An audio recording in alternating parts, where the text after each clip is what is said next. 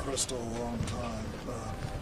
Has she always been this kind of player as far as rebounding?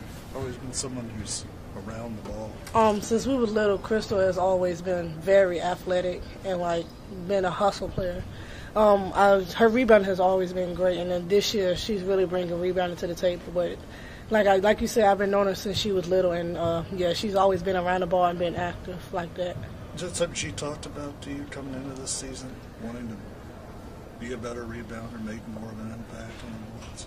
I think Crystal is. She just want to bring whatever the team needs to the table. Whether it's rebounding, scoring, hustling, defense, whatever it is, she's going to bring it to the table. So, just this point in time is rebounding.